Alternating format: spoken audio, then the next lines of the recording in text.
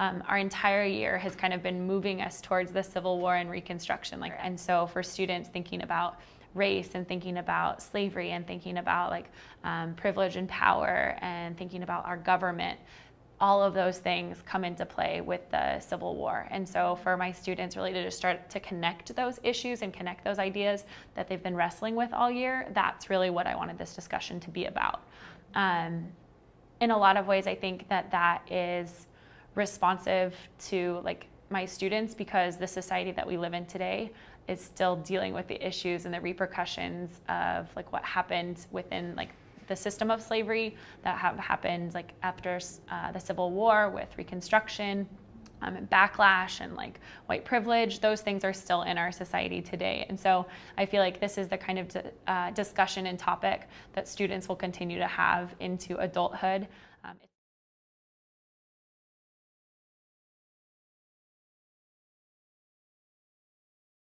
Our earlier discussions around the Civil War, most of your classmates agreed that the Civil War was inevitable, it was bound to happen. But if we were to look back at the causes of the Civil War, at what point does the Civil War become inevitable? At what point is there no turning back? In 1854, after the Kansas and Nebraska Act, where they made Kansas popular sovereignty, half of it was anti-slavery and half was pro-slavery.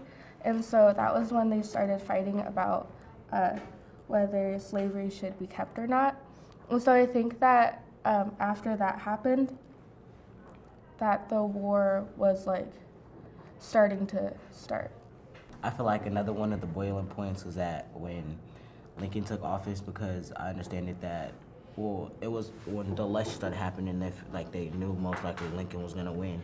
I think that's when they felt like they was gonna be treated differently because of the other presidents that they had felt like it was okay to have slavery. And I'm agreeing with Lauren and Abdi. What Abdi said, how the slaves started to rebel against their masters because they started seeing the way that the other people was being treated, and most of the time. I agree with everyone that said the secession is the tipping point of the Civil War, but also the way that there was half free states and half slave states. I think the tipping point for the secession to happen also was California. California entered the Union as a free state, and it had 2 senators, so that caused an imbalance, and the North now had more it had 1 more state and 2 more senators. So the South, I felt a little more powerless against the North, and so they thought that if they became their own nation, then that they could just do whatever they wanted. And also the whole question about, was the Civil War inevitable? It was, because Lincoln going into office pushed people to force the North and the South to talk about slavery. And slavery is not a small issue, it's a real big issue. And so there's no such thing as, there's no a compromise where you can reach where both the North and the South can be happy. Because there's this issue that seems to be kind of bubbling. Blaine, you first brought it up when you said slavery is not some little issue. It's not something that you can kind of compromise over. And then I think you guys really took it into specifics, talking about how slavery is about in the United States, removal of personhood and dehumanization. We're gonna treat them like animals, or we're gonna treat them like property. If that's the case, could the North have just let the South go and accepted the continuation of slavery, or was the North in a position where they had to react? The North could have let them go. In theory, anybody can do anything. But now, should they have let them go is a better question. No, they shouldn't have let them go, because then if they had let them go, slavery would have kept going on. So one of the things that we really wanted to make sure is that kids were becoming aware of how much they participated and how they created space for students or prevented other students from participating in the discussion. And so one of the things that we asked of them is that when they were participating, they're thinking about their voice in balance with their peers' voice. But we wanted them to understand that this kind of academic discourse and discussion was both about speaking, but also about listening. And so putting that as a value in the grading really helps students kind of see that, I think. And as a value on the rubric. Also, another part was propelling the discussion, which is about asking questions, about responding to what you heard other students say. And really that rubric has allowed myself and my partner teacher to engage our students in a new and different way in discussion. Julia, anything that you want to add? I know we've talked about a lot of things, so any issues or ideas that you wanted to express while we're sitting here at the table? Okay, I agree with Jasmine because like if you grow up around something thinking that's like okay your whole life, then you're gonna just go out into the world and think that that's okay. So, is there a way to change that? Like, or is there a way to challenge that? yeah, but it's gonna be hard to like take away something that you thought was okay. How can that change happen?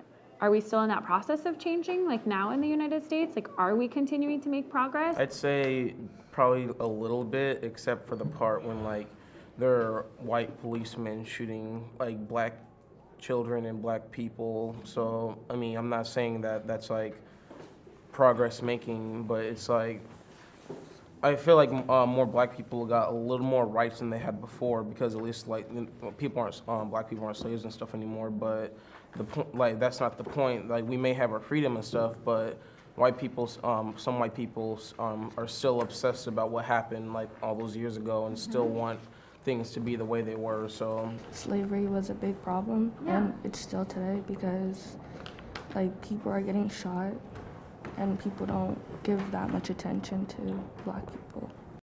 I think we could continue into like 3 more class periods as you guys are coming up with all these great connections, but I want to make sure you guys get a chance to reflect, and that those of you who are outside get a chance to give some feedback for those folks who spoke today. For those of you around the table, I'm going to give you your little reflection sheets.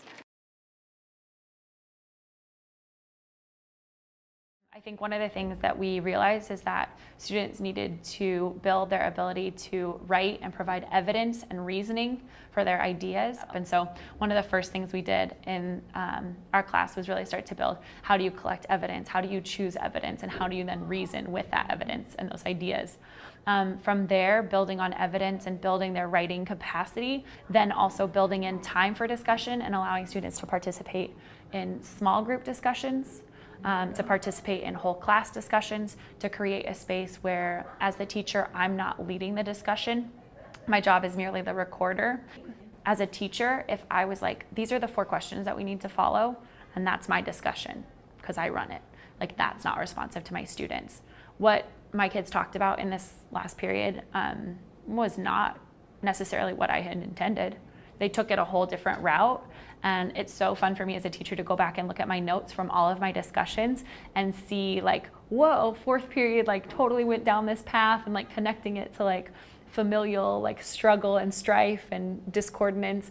Well, 2nd period totally took it to the prison industrial complex, or like, so being able to find different connections and the class and the students being able to direct where they're going, that in and of itself I think is really responsive, because it meets the kids where they're at, but it also allows them like the power to choose, and that's really important for our students. We did some practice, like after we do warm-up, sometimes she'll be like, I won't call on students, but you can start the conversation. So we have like a class, like a whole class discussion sometimes on a topic from our warm-up. And so that's like really helpful that we get that practice once in a while. And also like she's just like, that practice really does help to like talk to other students. In my class, I feel like really fortunate to have a 2nd period class where I feel comfortable talking to all the students, because I feel like if I didn't get to know them all like the first couple months, then I wouldn't feel comfortable talking to people, because with people I'm not comfortable with, I don't talk to them as openly as I do with my 2nd period. So I feel fortunate that Miss Lane made it such a comfortable environment.